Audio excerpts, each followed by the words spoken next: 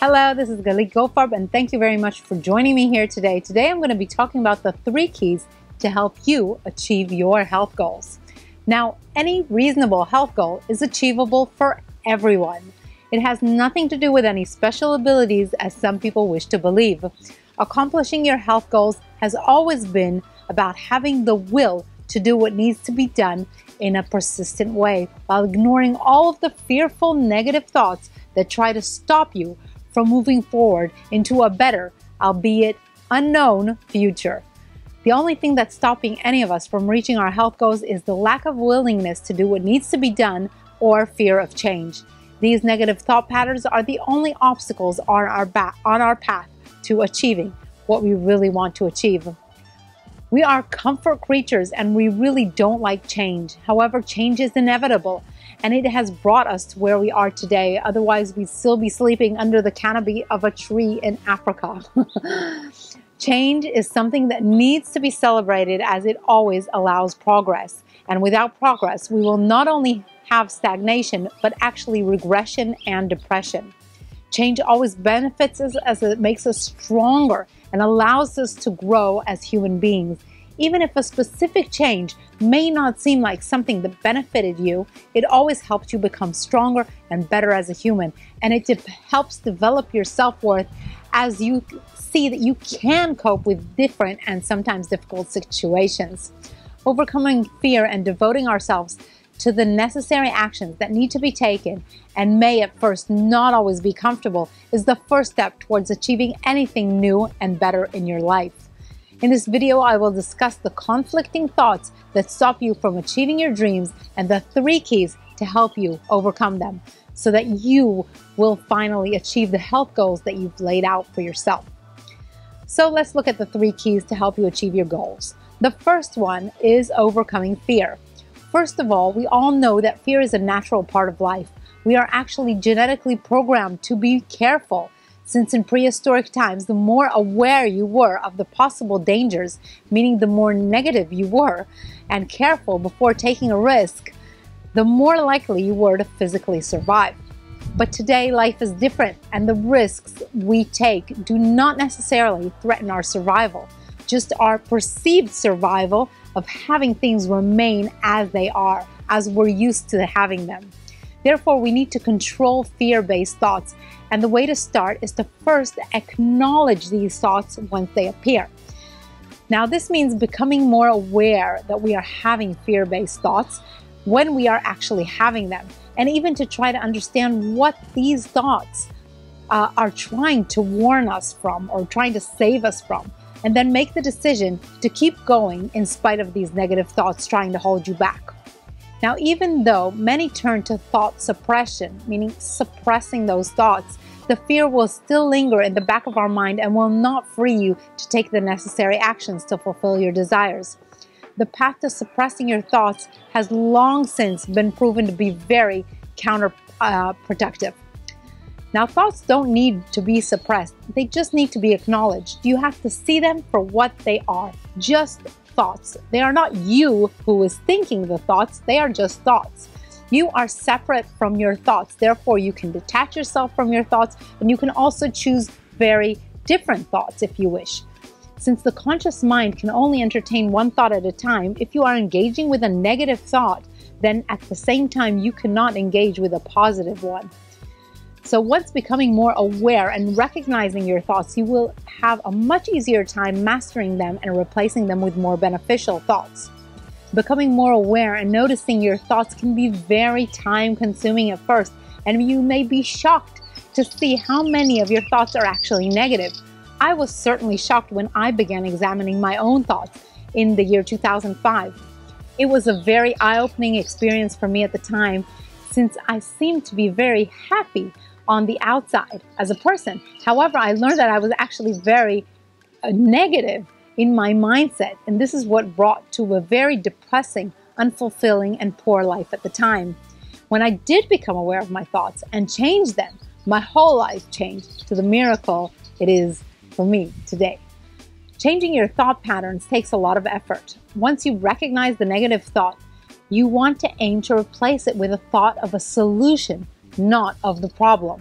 For example, when we look in the mirror and we are not happy with what we see, then instead of saying to yourself, oh my goodness, I look horrible or something like that, then you want to say, I am not so impressed with what I see, but this is totally solvable. All I need to do is XYZ, and then I will slowly see the image that I want to see. Now, seeing reality as it is very important. It's crucial, in fact, but so is taking responsibility for your current situation. When you take responsibility for your situation, you change from being a victim of the circumstance back to being the creator of the circumstance. And a creator can always change their creation. Exchanging the negative thoughts to more empowering thoughts is the first step. And if you will infuse your thoughts also with emotions of excitement, of love, joy, and fulfillment, then you will come to achieve your goals. And you are already actually halfway at achieving them if you have this positive, emotionally infused mindset. Also, most negative thoughts are repetitive. They form default thought patterns. And once you comprehend that the same feelings have been dragging you down, it will be much easier to get out on top of them and start to control your thoughts in the direction that will benefit you and your goals. The second key to achieving your health goals is willingness to take proper action. You have to be honest with yourself and see if you are willing to do what it takes to get the results that you desire. Nothing in life comes without a price tag. For health, the price tag includes eating more home-cooked foods, which may mean that you need to be willing to cook more food, to prepare the food, to be at home a little bit longer than you're used to being. It also means that you may need to be willing to adopt new dietary habits, which may be different from those of your family. You must be willing to eat different foods from those of your family and your friends. Are you willing to be different to support your health? This is a very important question. It also means that you need to be willing at least to do some of your shopping in a health food store instead of your local shop that you are used to doing the shopping. It may also mean that you are willing to eat foods that may not exactly match your taste buds today, but you must believe that your palate will adapt with time. You also need to be willing to continue without seeing any immediate results, but to keep following blindly with the belief that you will see the results with time. And it also means that you need to be willing to get off of that sofa at least 3 times a week and physically move your body. So are you willing to do the things that not everyone is willing to do in order to see the results that not everyone is achieving?